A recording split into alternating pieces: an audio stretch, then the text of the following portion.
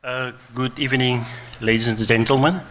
My name is Andrew Winvogel, Principal of Bridgetown High. And I'm Pearl Null. I am the F&B Events Manager in the Western Cape.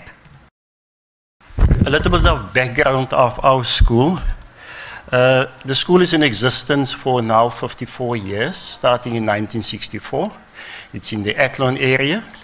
And also, the school is currently, we do have currently 30 educators. For the last 10 years, I'm the school principal at the school. Also, when I took over the school was declared by the Western Cape Education Department as a dysfunctional school. There were 48 grade 12 learners, and the pass percentage overall from grade 8 to grade 12 was about 40%. Now, you walk into such environment and you say to yourself, what must I do here? But it was a challenge for me. Then in 2011,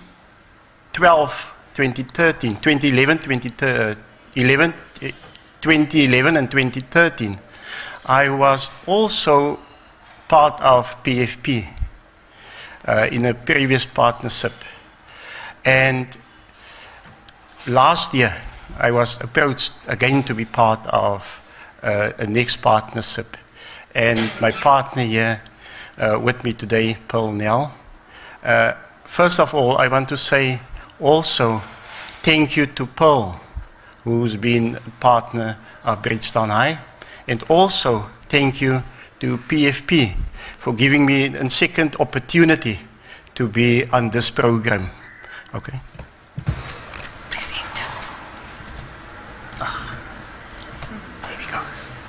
Okay, so those were a couple of the accolades that Andrew just mentioned. And one of these that I thought was quite important as well was that the 2014 to 2018, they were selected for Band Slam, which is bands performing music.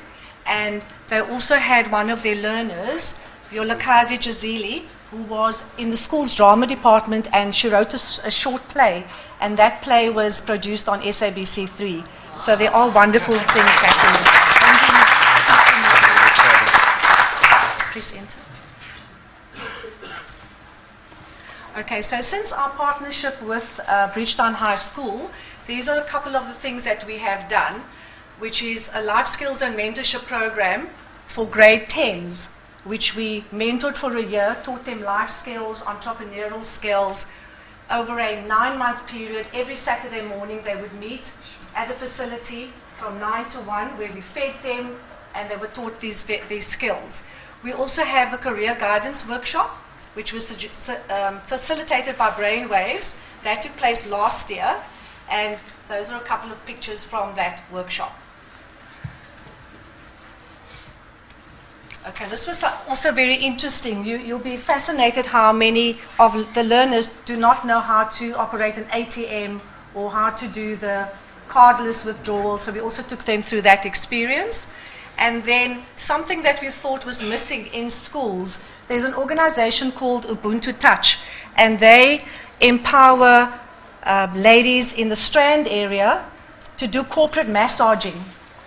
And when we took this out to Bridgetown High, many of them were not very comfortable with us coming to do massages for the educators. And we said, these are massages with your clothes on. You don't have to take your clothes off. So it's 15-minute massages, there you can see them in the chairs, and it's also empowering these young people who are then given employment or opportunities in health spas, big health spas as well. Okay. We've created lots of contract work for the learners at Bridgetown and into F&B. And I've also had some opportunities to address the staff and the educators. And last year, that's Yolakazi, the girl, won the award for the SABC production. And the school has a band as well. Jazz band. Jazz band. Yeah. So This was also very interesting in that the quad that you see in that picture there, that's where they have their assemblies. They sit in the open air. And valedictory has to be held at external venues, and they have to pay to have valedictories there, which is very sad. And I'm hoping that in this forum today, there is someone that can tell us how do we go about getting a hall for one of the oldest schools in Athlone, a high school where learners still have to sit in the quad for assemblies. On rainy days, they can't have assembly. The fact that also when they have matric exams, they have to open up 2 classrooms to do matric exams. If they had a school hall, that would be possible. Okay, these are just all the things that FNB doing with the school with as part of FNB, financial literacy, conversations with the grade 11 and 12 learners, staff room upgrade. And this is a very exciting one that we've just embarked on in July this year. There's a mentorship program with Kalisa Social Solutions, where we are mentoring learners for 3 years. So it's grades 10, 11, and 12.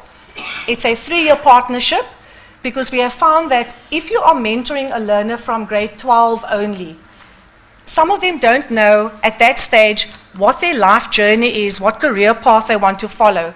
So Kalisa Social Solutions have used FNB as the pilot at Bridgetown High to run this 3-year program. Why did I get involved? So when I share this with people, they find it, they don't believe it. In that I was a former pupil of Bridgetown High from 1976 to 80. And many people, when they see a pale face, they assume that you are white and that you come from a privileged background. And there are some people who are pale who use that to their advantage to be considered as that white person. So often in conversation, people will listen to me and they'll say, where are you from exactly?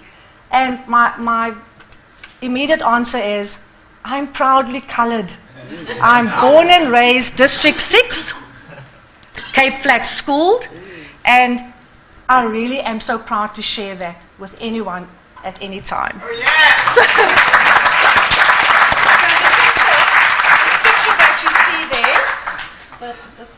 the palest person. That's me in my matric year in 1980. And the lady on the end, she was Cheryl Stevens, and she's now Cheryl Balters, and she is the deputy principal of the school. So also someone who is still giving back. So, for those who were around in the 76 to 80 period, could I have a show of hands? Okay.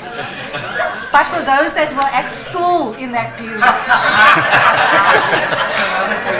yeah, in that time, we were the ones jumping the trains from Athlone, collecting the schools along the way, Athlone High, Sinton High, and the crowd grew and grew, got onto that train in Athlone. Then we were warned to say, they are waiting for you in town. 76 to 80 was the year of riots. So they said, they're waiting for you. We'd get off that train in Woodstock, march through to Cape Town, and when we got into Strand Street, there they were. Those cannons with the purple dye at that stage, so that they could identify which of the learners were involved in the marches. And yeah, back in the day, I was also one of those voorlopers, as they say, in that. The other picture that you see there is it's a reunion of our class in 1980. Andrew, if you want to. Last one. Okay. So one of the objectives are really, and very seriously in this room today, if there's any guidance as to how we can get this hall started. The school has massive facilities, so they have the premises. But how does a school that has been in existence since the 60s still not have a hall. So, yeah, I'm reaching out to you guys today for that. And I'd like to commend Andrew for his tenacity, for the passion that he has at Bridgetown High. They have huge challenges with drugs, with teachers as well who can't handle the millennials, and they actually can't wait to retire. And that is a fact out there. So one of my favorite quotes is, "Be the change you wish to see in the world." We can't wait for others to solve our problems, and it is for us to step up to the plate and be those active citizens and do something. Thanks. Andrew? Yes. I just want to add to the following also, is that since I took over, there's major changes in the school. We have changed completely, from 400 learners to almost 1,000 learners, from starting with 200 grade 8s, finishing with 172. Tonight we have our valedictory, so I'm going to, after the session, I'm going to back to my school to say to the learners, there's a bright future outside. You need to take it up.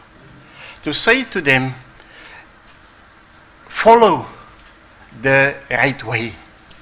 Also, I just want to say something also. Last year, a learner left school in grade 11, girl. She was at one of the top schools. Her father was unemployed because he was sick. He was in hospital. He couldn't work anymore. Her mother was the sole financial breadwinner in the house. She couldn't pay the school fees. The child decided, the grade 11th girl decided, but in order for us to survive, I need to step out of school. So that the younger brother who's currently now this year in grade 8 can go to high school, and the younger one also in primary school can also attend school. And then they applied this year at our school for, a mother applied for grade 11.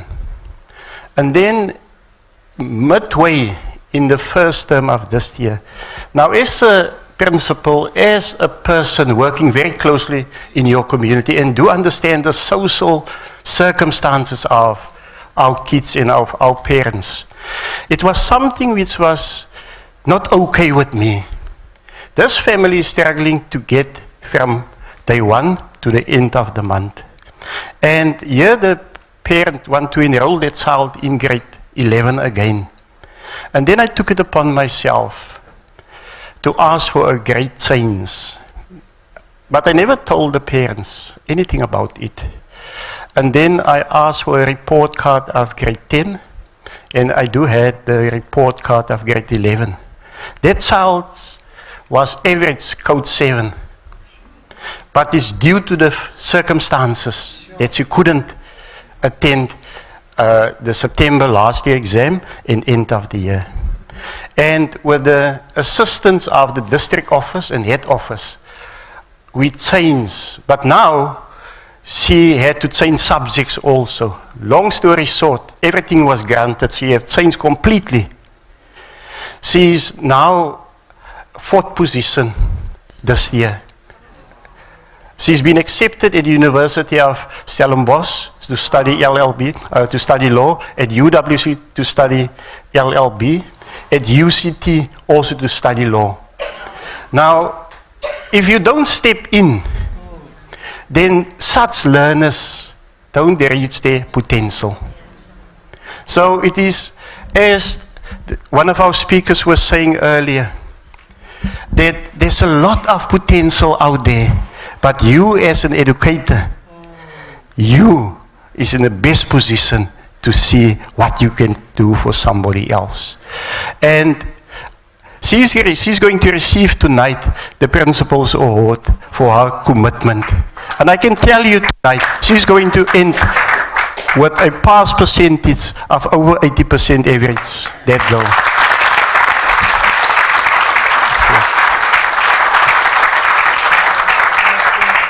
In closing, I want to say from my side also, thank you for the opportunity. PfP have given me for the second time, as I said before. It was a very good journey, very good conversation, being part of this, and our learners, our teachers, they are gaining out of our partnerships. And I want to say also to members sitting here, spreading the word of development, spreading the word of education, that we all do have a huge responsibility out there. And it's us who will change the future of our youngsters. Thank you. I'm going to have the very last word. So he has his valedictory tonight, but that's commitment, where he's here to share the partnership, and also the fact that Bridgetown High, it wasn't by fluke that Bridgetown High was given to me. PfP had a huge problem with me. FNB sponsored me to be part of this program, but I said I would if I get Bridgetown High. And they said, no, it doesn't work like that. I said, well, that's it for me. I will wait until Bridgetown High is ready. So it was meant to be. Also the fact that we were in Circle 27, and on the 27th of April is when we celebrated our graduation, and we were told that we had 10,000 rands for the graduation. And I attended one. It was on the fancy wine estate and all of that. And I said, why do we have to do that? Can we do our own thing? And we did. So our principals could each invite 10 to 15 learners to our graduation. The principal was then the butler to his table of learners. We fed them. We had music. Bridgetown High was the jazz band was the entertainment on that day. And so I am also putting it out to all of you guys. With that, in fact, we only used 6,000 rands. We gave 4,000 back. so please, don't go onto those fancy wine estates and that. Do something in the community and get the kids involved. Thank you.